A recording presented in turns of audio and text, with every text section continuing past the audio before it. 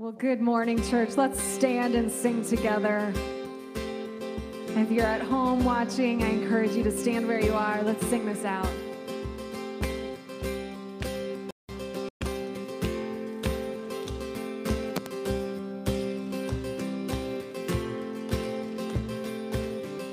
I saw Satan fall like lightning. I saw darkness run for cover. But the miracle that I just can't get over, my name is registered in heaven. I believe in signs and wonders. I have resurrection power. But the miracle that I just can't get over, my name is registered in heaven. My praise belongs to you forever. This is my testimony from death to life. 'Cause grace rewrote my story. I'll testify by Jesus Christ the righteous. I'm justified. This is my testimony. This is my testimony.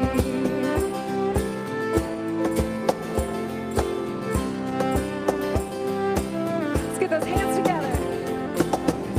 Come together, sons and daughters, bought with blood and washed in water. Sing the praises of the Spirit, Son, and Father. Our God will finish what He started. Our God will finish what He started.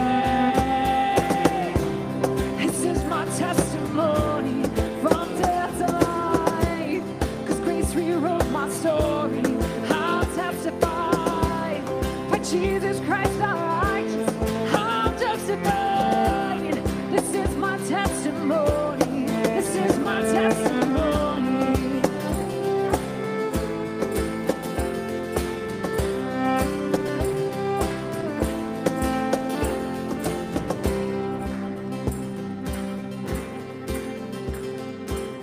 If I'm not dead, you're not dead.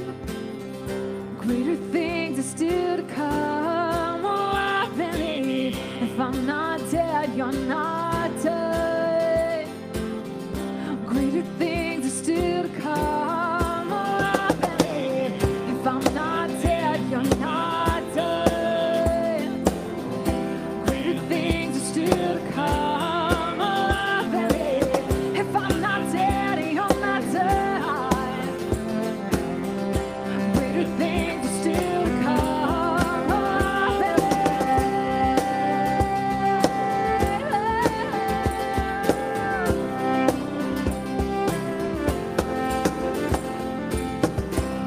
This is my testimony from death to life. 'Cause grace rewrote my story. I'll testify by Jesus Christ the righteous. I'm justified. This is my testimony. Oh, hallelujah. This is my testimony from death to life. 'Cause grace rewrote my story. I'll testify by Jesus Christ the righteous. I'm justified. This is my testimony. This is my testimony.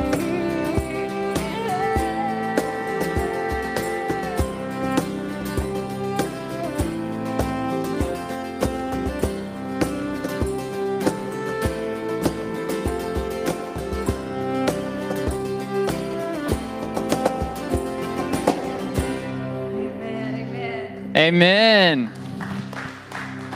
You may be seated. Well, good morning, church.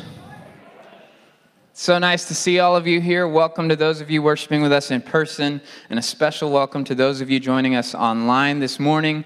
My name is Zach Anderson. If I haven't had the pleasure of meeting you yet, I'm one of the pastors here at Covenant. And I just want to take this moment to remind you that before you are a man or a woman, a boy or a girl, before you are of any nationality, before you are of any sin or skill or good thing that you have done, You are a child of God. That is your identity. That gives you infinite worth, and we love you because God loves you. So thank you for worshiping with us this morning. Just a couple of quick announcements, invitations for us this morning. The first, if you were interested in participating in the Schoology training, just a quick reminder, that is today at 2 p.m. So I hope you'll join us for that to learn the Schoology system.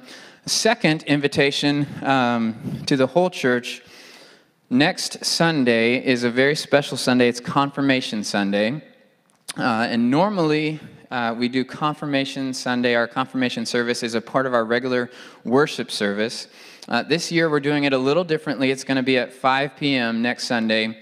And we are gathering in person. However, the in-person element is just for the families of those who are being confirmed. We have 11 students who are coming to profess their faith in Jesus and to be baptized. But this is where I want to invite all of you, the church, even if you're not the family of those being confirmed. I think it's really important that we come around them and pray for them. And so at 5 o'clock, it's going to be live streamed. And I invite you to not just view the service, but to take an active approach to viewing the service. We have a responsibility as the church to come around our young brothers and sisters in Christ and pray God's blessing over them, God's grace upon them. And so that's next Sunday at 5. If you want to join in online and cover these students in prayer, I hope you will join us in doing that. As we continue in worship, let's pray again together.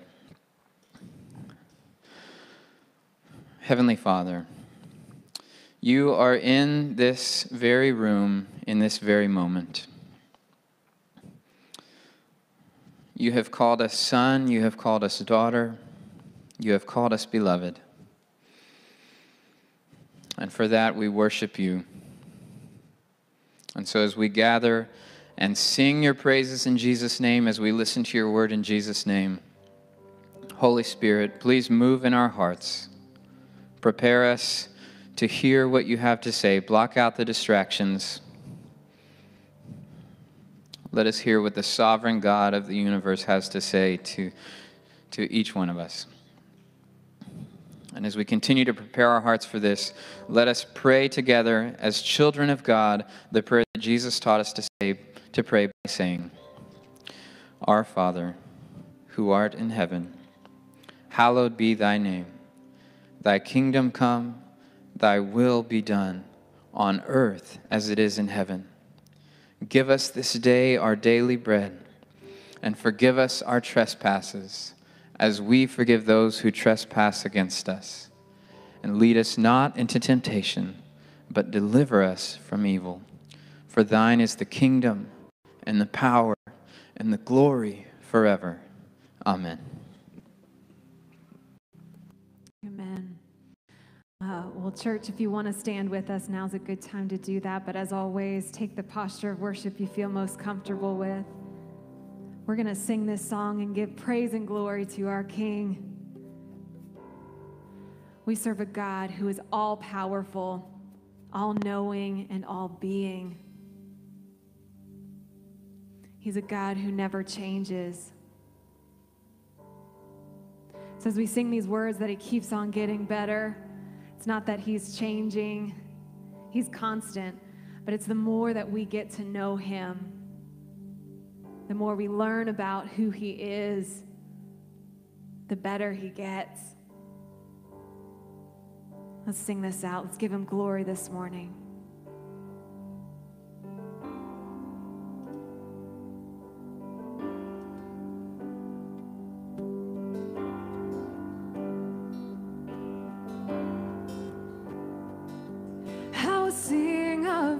goodness. I will sing of your love. Though the seasons come quickly, you have always been enough. Though the night may get darker, though the waiting seems long, you've always been faithful to remind me of your love. Oh, you are good.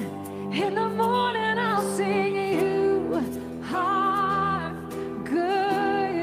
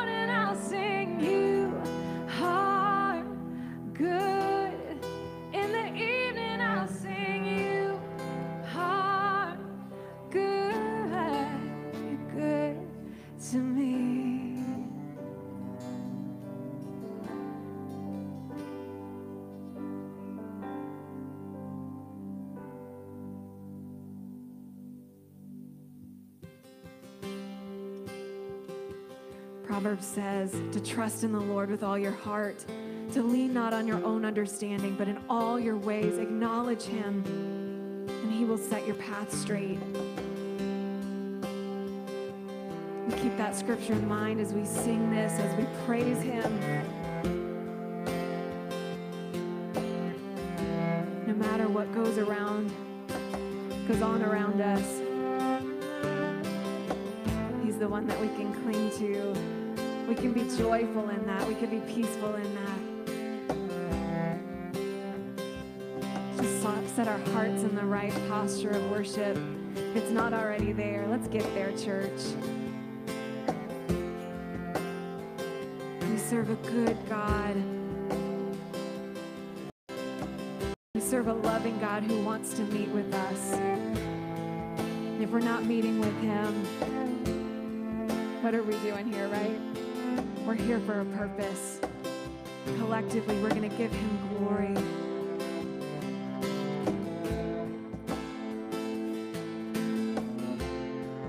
Let's sing this together. I lean not on my own understanding. My life is in the hands of the maker of heaven. I lean not on my own understanding. My life is in the hands of the maker of heaven.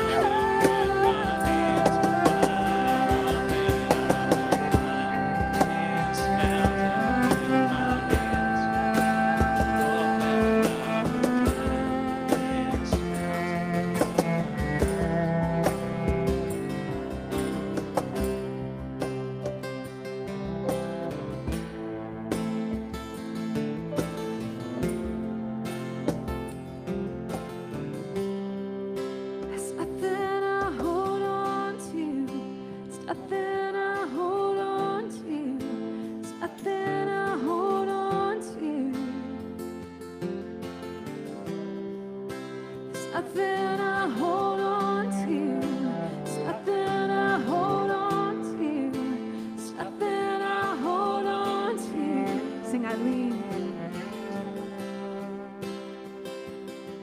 I lean not on my own understanding.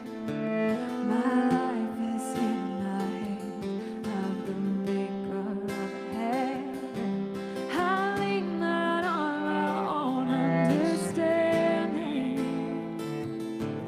My life is in the hands. I give it all. I give it all to you, God, trusting that you'll make something beautiful out of me.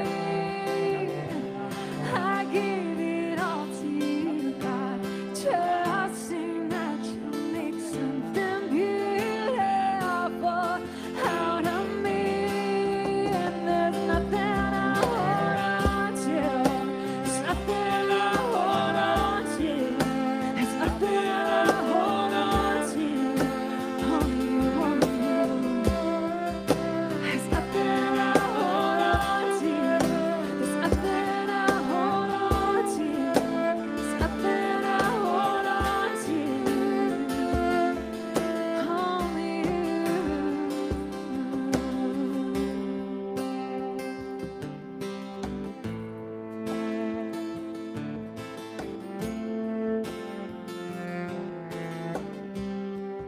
There's nothing we hold on to. There's nothing we hold on to. There's nothing we hold on to.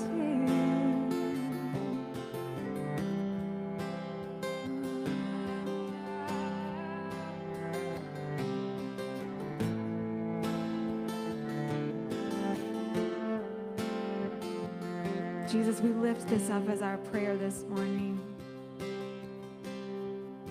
That we will not lean on our own understanding, as tempting as that is, as difficult as that is to resist. God, we lean on you, trusting you with our whole heart, knowing that you are all-powerful, all-knowing, all-being. Your ways are so much higher than ours, your thoughts higher than ours. So God, we trust you with our whole heart this morning. We don't grab at other things. We don't hold on to other things, but this morning we choose to hold on to you as our Savior, as our love, as our counselor, as our leader.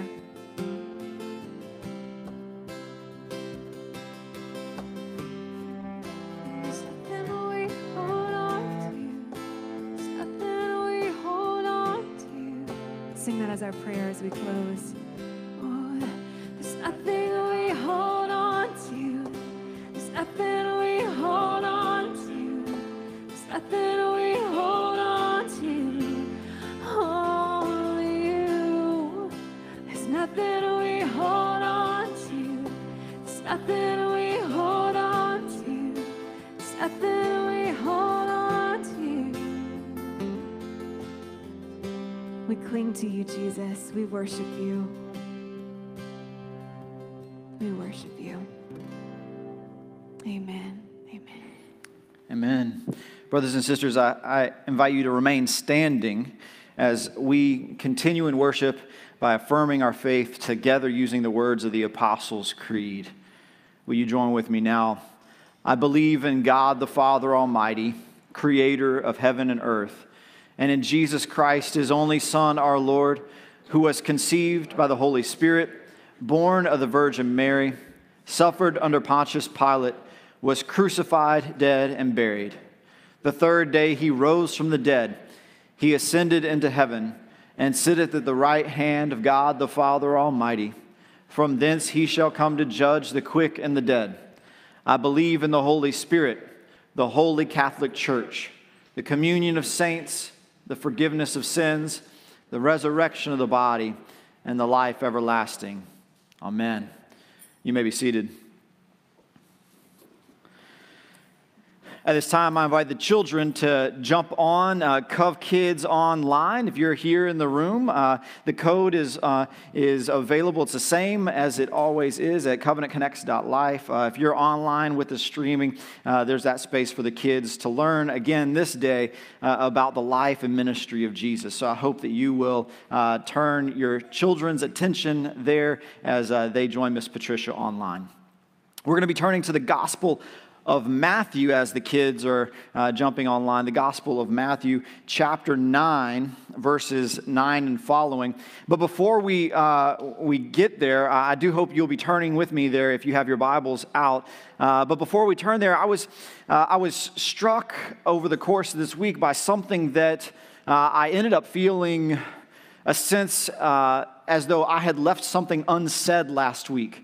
So I know not all of you were in worship with us last week, but I did talk about how natural it is for us to experience a fear of death.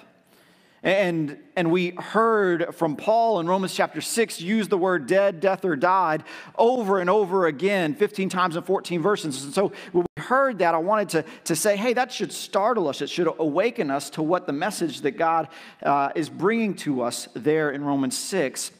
But one thing I left unspoken, and I was reminded of it this week as a young man in our community that that I'm thankful to have known and to have loved and to have experienced life with as he died this week, tragically and all too early. I was reminded that I left something unsaid last week. That we as Christians have no fear in death because we have hope in Christ. And it comes to us in Hebrews chapter 2, verses 14 and 15. I want to be sure that we're clear on this because while it is natural to fear death, we as Christians have put on something entirely new, a new way of being, a new way of looking at the world, and a new way of experiencing and encountering death, because the scripture says it this way, Hebrews 2, 14 and 15. Since the children have flesh and blood, he too shared in their humanity, so that by his death he might break the power of him who holds the power of death. That is the devil. He breaks the power of the devil and free those who all their lives were held in slavery by the fear of death. Before we know Christ, we are held in slavery by the fear of death, by the devil. But because we have hope in Christ, we no longer fear death. Because it is just a blinking of an eye as we are ushered into eternity with our Lord and Savior, Jesus Christ. And so I felt that I left that unsaid. I feel like I could start a whole nother sermon there. But that was left undone from last week, and I had to complete it. So we're in Matthew today. That's a 2-for-1 sermon today. Just like 2-for-1 hurricanes. 2020. Bless the Lord. Okay. If you have your Bibles with you, I would invite you to turn with me there. Matthew chapter 9 through 17, as we together hear from the word of the Lord. As Jesus went on from there, he saw a man named Matthew sitting at the tax collector's booth. "Follow me," he told him. And Matthew got up and followed him.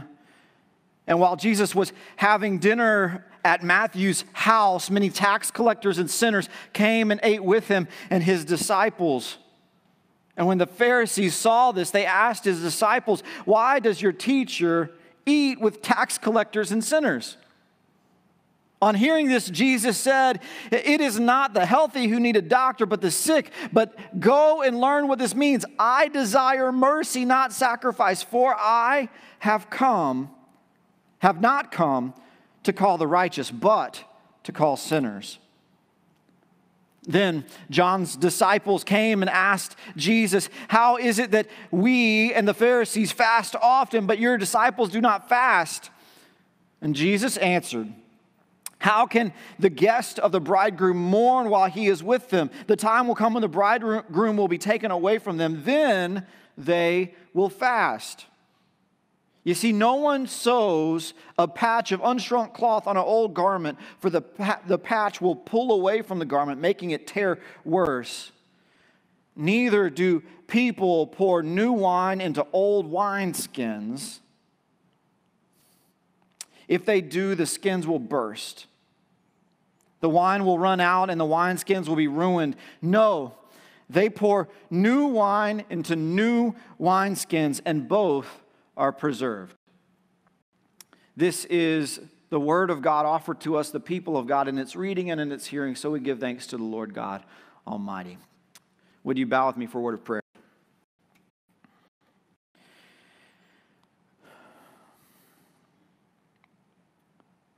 Gracious God, we come before you in this space, in this time, full of hope. The hope we have in your Son, Jesus Christ, that gives us confidence to approach your throne, to approach your word. Lord, we trust that you have a word for us today. Lord, we pray, Lord, speak to us. What is it that you have for us? For it's not by our own understanding, but it's by your love and your grace that you meet with us in this space and time. Lord, open our eyes that we would see, our minds that we come to know and understand your word and your will. Open our ears that we would hear. Open our hearts that we would feel the power of your word, and our hands that we would offer grace to the world. We pray this together as the people of God. In Jesus' name, amen.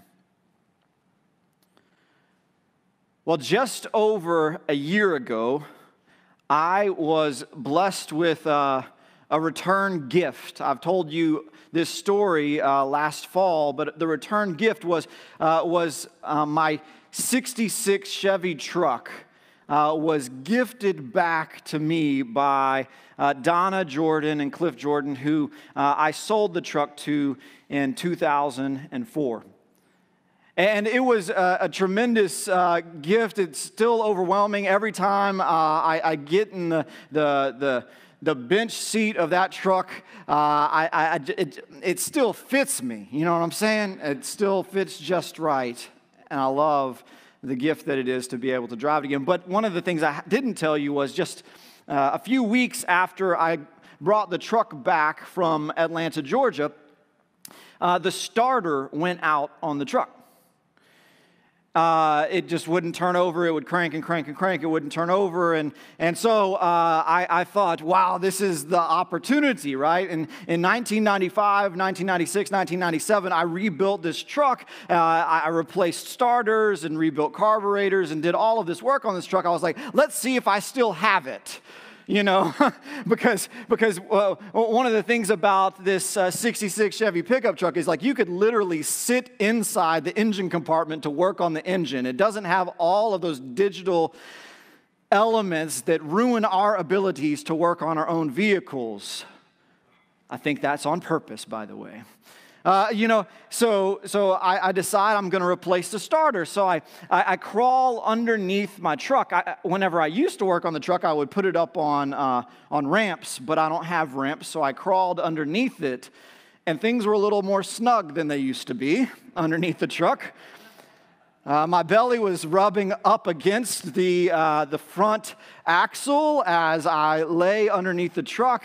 And the starter is a relatively easy thing to replace, a couple of bolts around the wire harnessing, and then 3 primary anchor bolts to connect it in. And so I was able to break the bolts and release it from the engine. And so then I was able to take it over to AutoZone and show them my starter. And they were like, wow, haven't seen one of those in a while, And they found a supplier that had a new starter, and I had to wait a few days, and I got it back in, so on and so forth. Well, here's the deal. So I get this starter, and I'm really excited to put it back in so that I could know that I fixed something, right? Like that's what you want whenever you're working on something, to bring it to completion, to know that you've succeeded. Well, I lay under the truck, and I'm holding this starter in place, and I'm getting the bolts to thread in, and I'm working for 10 minutes, 15, 20, 30 minutes pass, and I cannot get this starter to fit. It's just something is wrong, and I'm beginning to think something is wrong with me.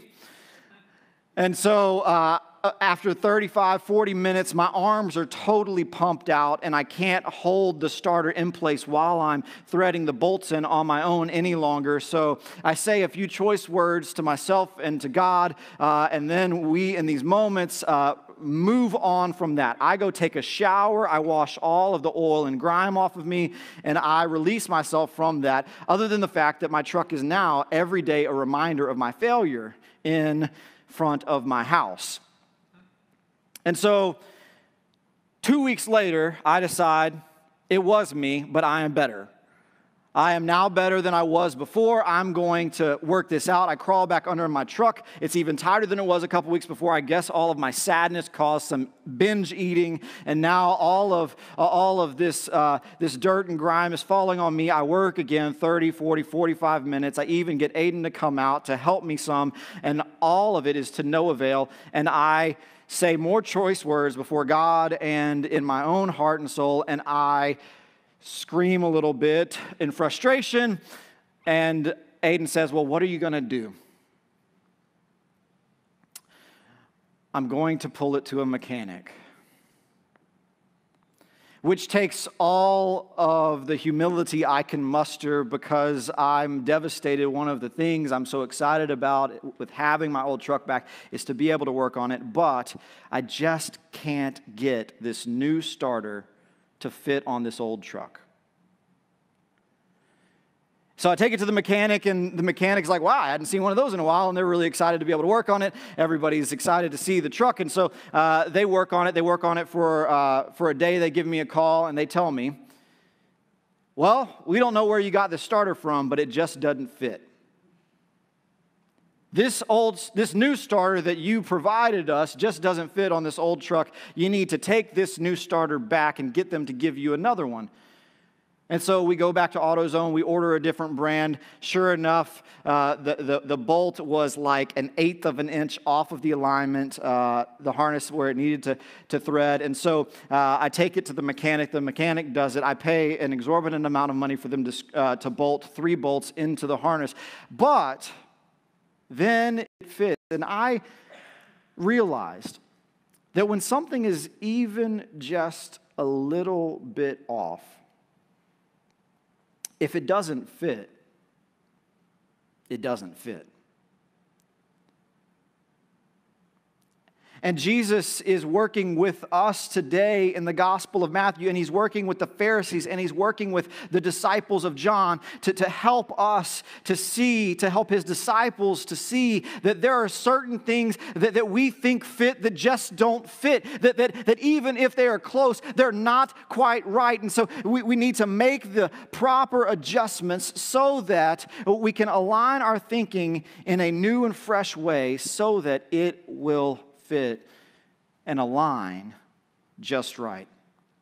There's actually 3 different arenas in which Jesus and this topic of fit will come up. The first is when Jesus is meeting with the tax collectors and the sinners. We've heard this story before maybe where Jesus is calling one of his disciples, Matthew. And Matthew is a tax collector, and tax collectors are known to be sinners amongst sinners. Wretched human beings, because not only do they sin, but they impose and oppress their brothers and sisters in such a way that their sin is seen before not just God, but before everyone. It is public sin.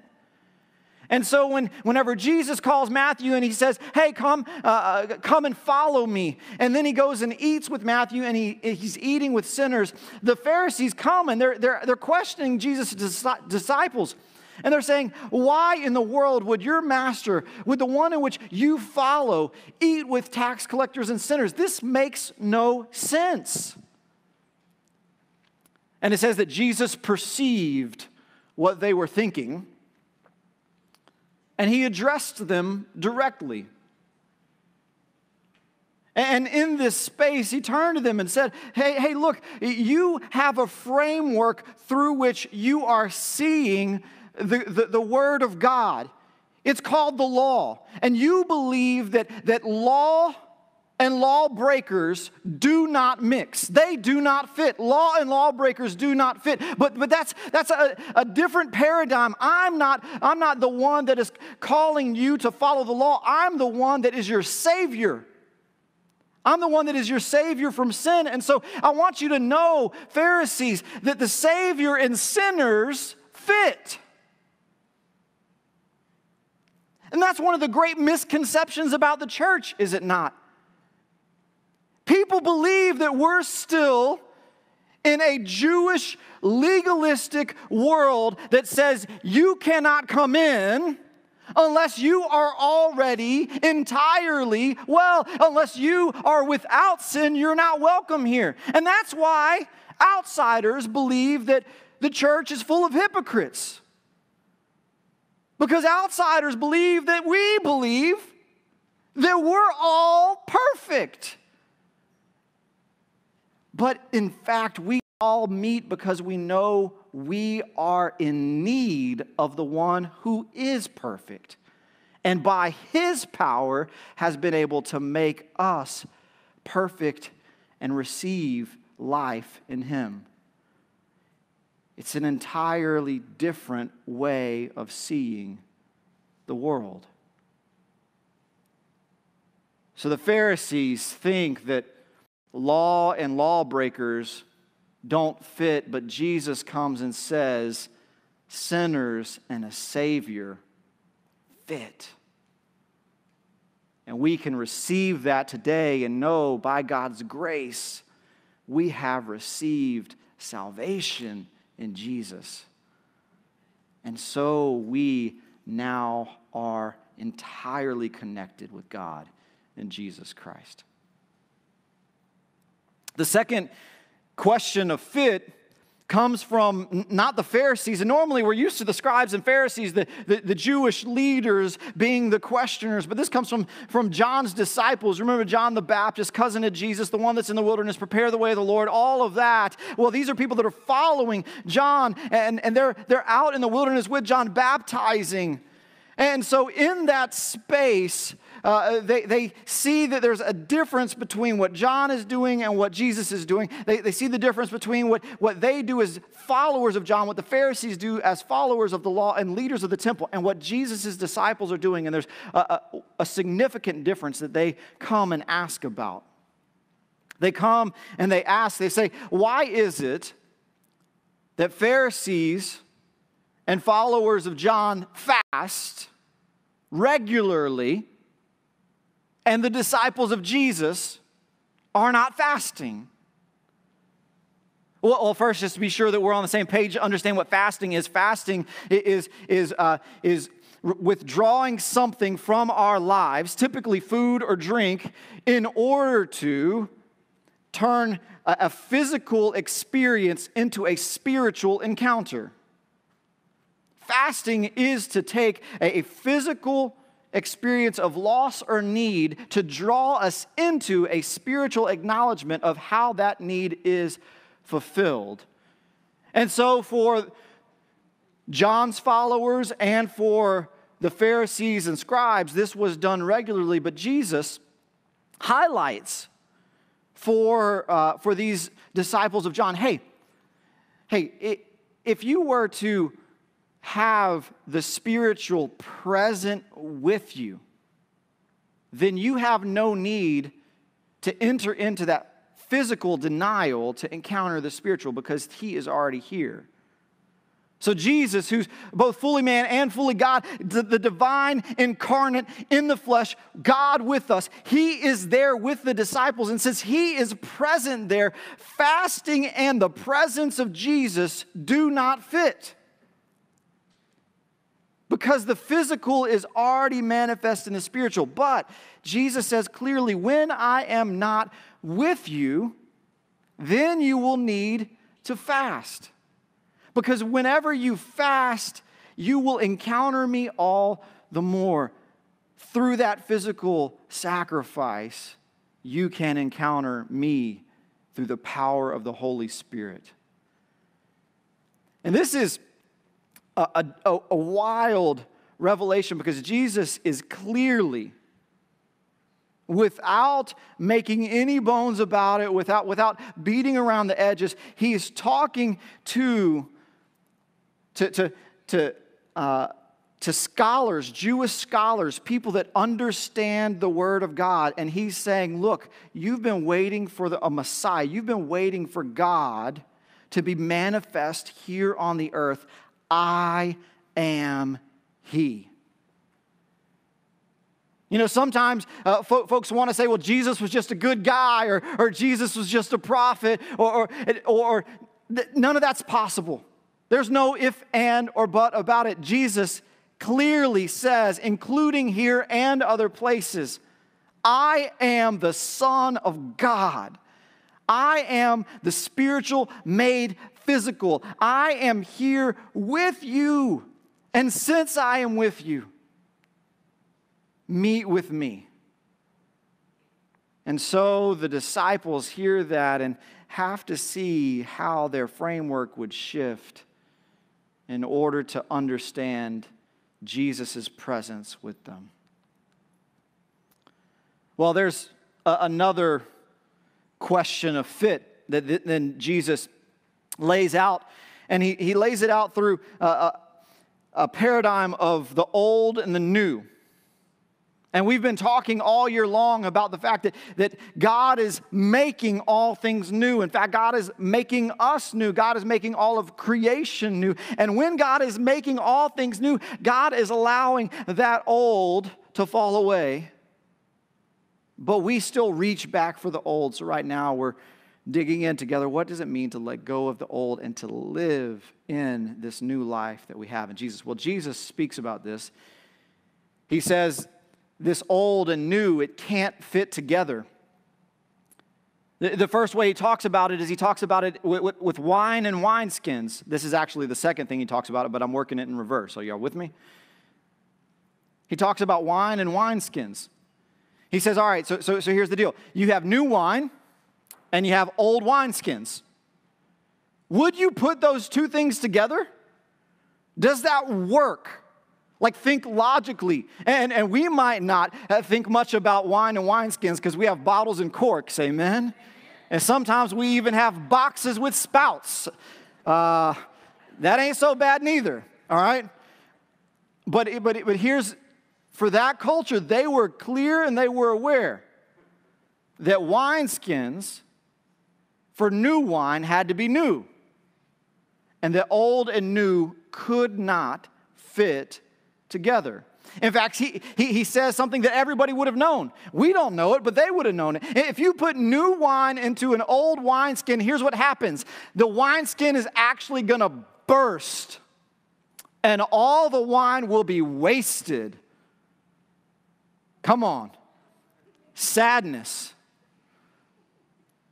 So why would you endeavor to put new wine in an old wineskin? The old and new do not fit together. This is a question of container.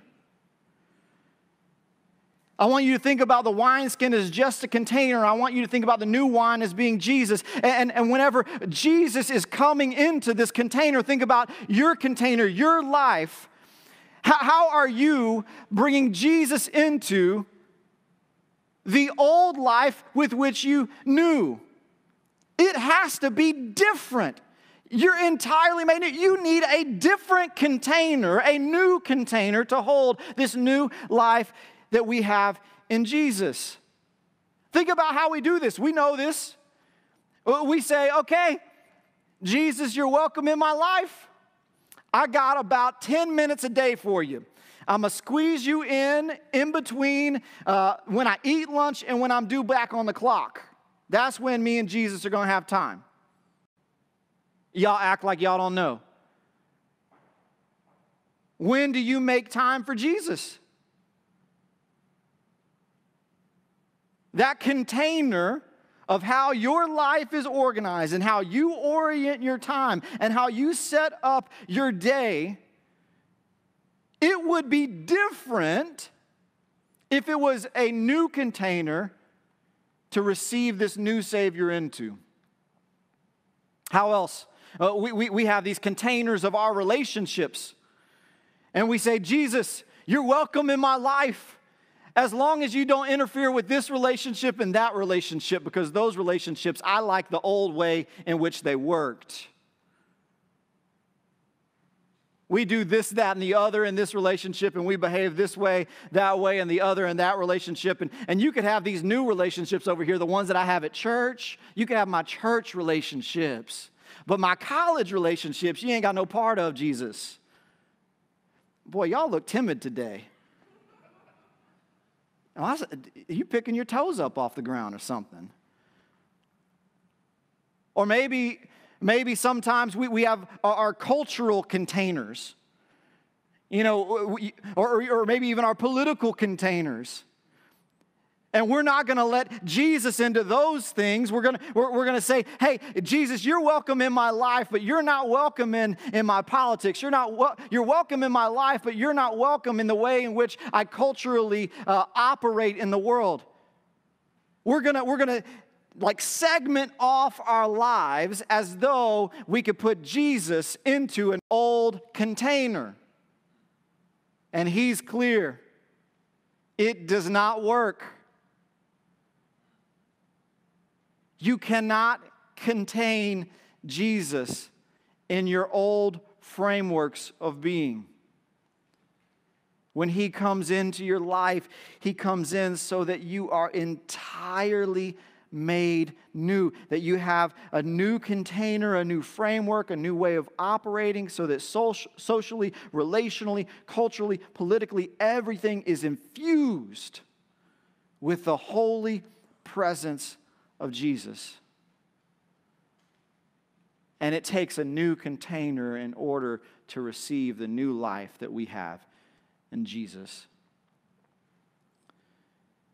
There's one more way in which this new and old fit is articulated by Jesus. He talks about having a hole in some clothes and trying to put a new patch on some old holy clothes. And he says, hey, the patch is going to rip away. You think that you could patch it up, but it's actually not able to be patched at all.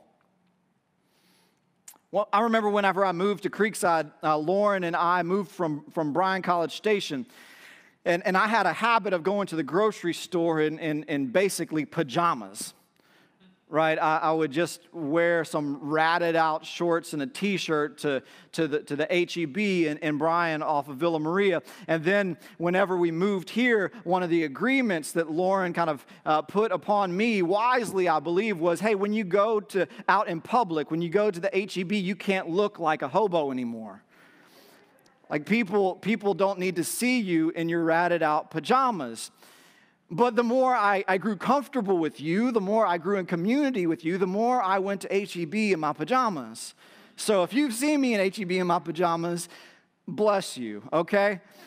Well, I have this one pair of pajama pants. It's my favorite pair of pajama pants. In 2001, Lauren had bought me this pair of American Eagle pajama pants, and I love them. It's like just wearing your whoopee from when you're a baby. Like it's that thing that a whoopee.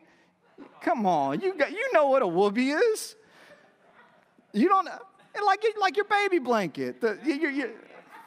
Oh my gosh, y'all act like y'all don't know nothing today. So, these pants are precious to me. And actually, I have a long sleeve navy and gray shirt that I also got like in 1999. And both of these, this is the perfect outfit for me. And so I wore it to H-E-B one day recently, and I got home. And Lauren noted for me, which I don't pay attention to because I just love these clothes. She noted to me that I just went out in public with a shirt and pants that were covered in holes. And I was like, you just mean these holes like here at the bottom of the sleeve? Hey, well, you got a shirt from 1999. It's bound to have a couple of holes in it. She said, no, look at your shirt. And I held it out, and there are like little holes like all over the shirt, including some of them in my special spaces. And then she said, but look at your pants. And I was like, yeah, they're tattered all around the waist and the bottom's like draping out. She said, look at your backside. And I looked at my backside, and I had a hole in my pants that big. And I had just gone to H-E-B with some green boxer briefs, just all sorts of hanging out for the world to see.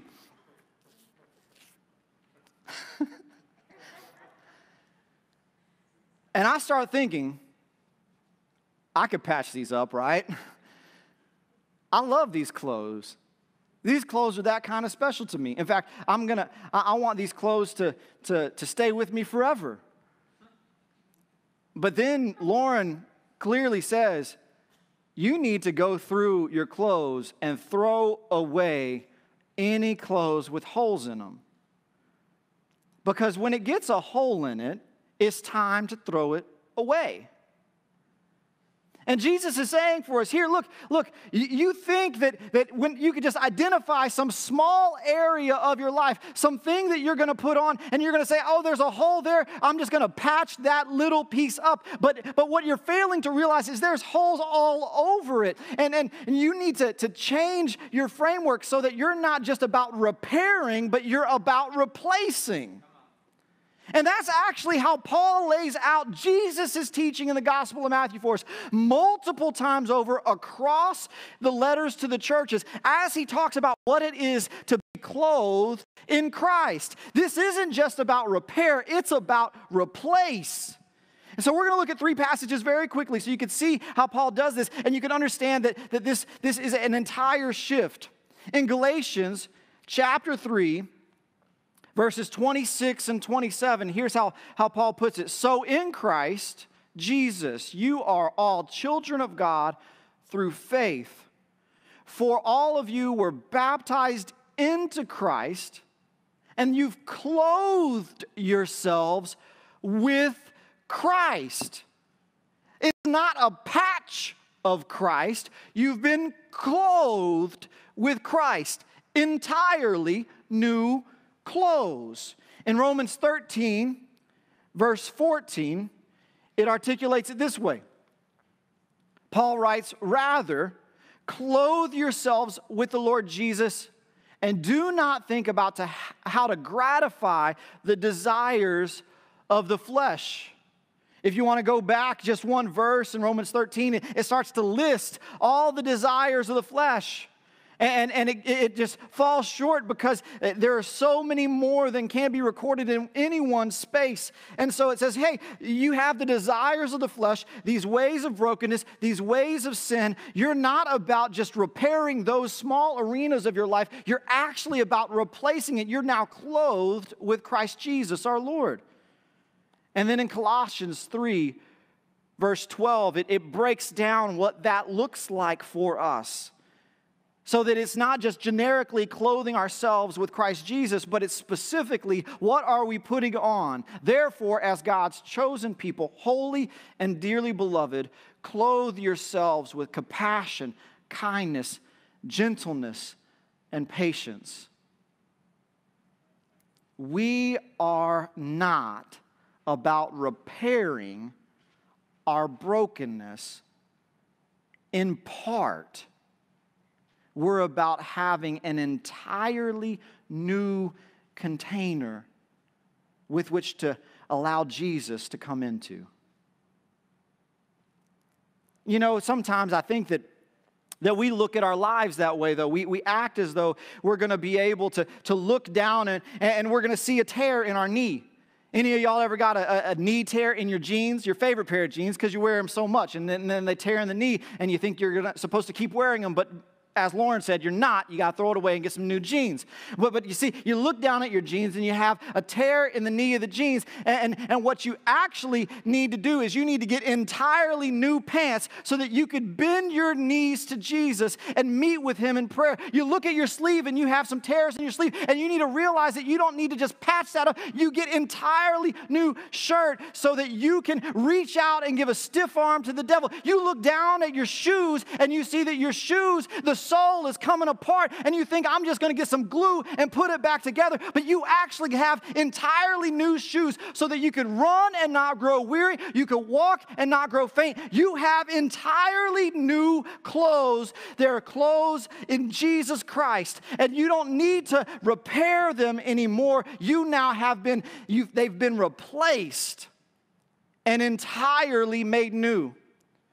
This container, this wineskin that we're putting the new wine that is Jesus into, you actually need to smash the old containers. If I was a youth director and we were at a youth camp and we had a bonfire outside, I'd pass out containers and we'd all go outside. And as we lit the bonfire, we would throw the containers in the bonfire and make sure that they smashed so that we would realize we're smashing the old containers so that we could celebrate the new container that Jesus is coming into. Do y'all get me? We are made entirely new, and yet we act as though we're going to hold on to the old, that we're going to repair the old, that we want to cling to the old. And Jesus is saying, those just don't fit. I don't fit in the old. If you want to receive the new life I have for you, then you must receive it in a new and fresh way. Don't try to box me in or contain me, Jesus says. This new life I have for you is greater than anything you've ever known. You're not throwing away the old just to get something worse. Whenever you throw that old away, you're going to get new and glorious gifts from me. And it will be more than you could have ever asked for or imagined, because it is new life in Christ Jesus, our Lord. Let's pray together. Almighty God, Lord Almighty, you know our tendencies. You know how we so often, all too often, try to box you in and force you to fit into what we think we need. But it's not about what we need, Lord, and we know that and we confess that. It's about being made entirely new through the power and presence of your Son, Jesus, in our lives. Lord, we don't desire to contain you or to box you in, but we want you to invade every corner and crevice of our lives. Allow us to be made low, our pride to be removed so that you might invade our hearts, minds, and souls so that we would be clothed in your Son, Jesus. Lord, I thank you for your holy word that reveals to us the life-changing transformation you have for us. We pray all of this in the powerful and precious name of Jesus Christ. Amen.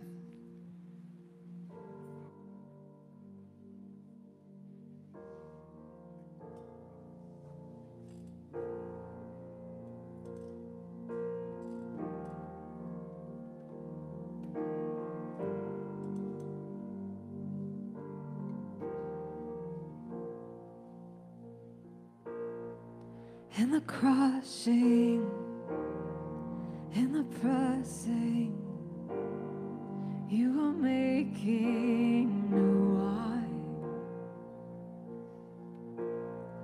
In the soil I now surrender, you are breaking new ground. So I yield to you and to your perfect hand. When I trust you, I don't need to understand. So make me a vessel, make me an offering, make me whatever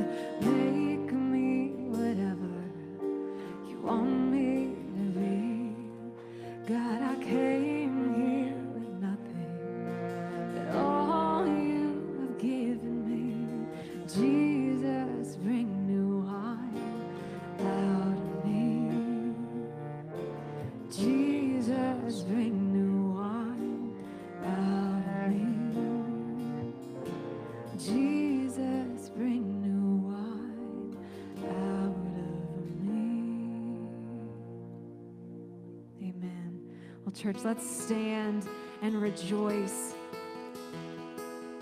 Let's rejoice this morning that we have freedom in Jesus.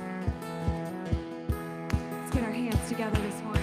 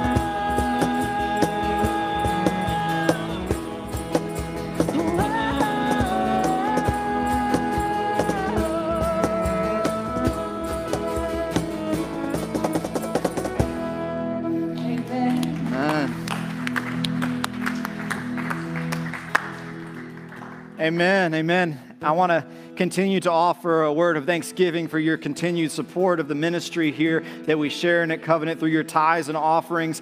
If you're online or if you're in person, you can give online at covenantconnects.life, or if you're in person on the way out, there is an offering plate there as well. Receive now this benediction. Lord, we go forth from this place celebrating the new life we have in your Son, Jesus Christ. Lord, we offer our whole selves to you so that we might receive the freedom and power that you have for us in Christ Jesus our Lord. We go forth in his name. Amen. Peace be with you, brothers and sisters.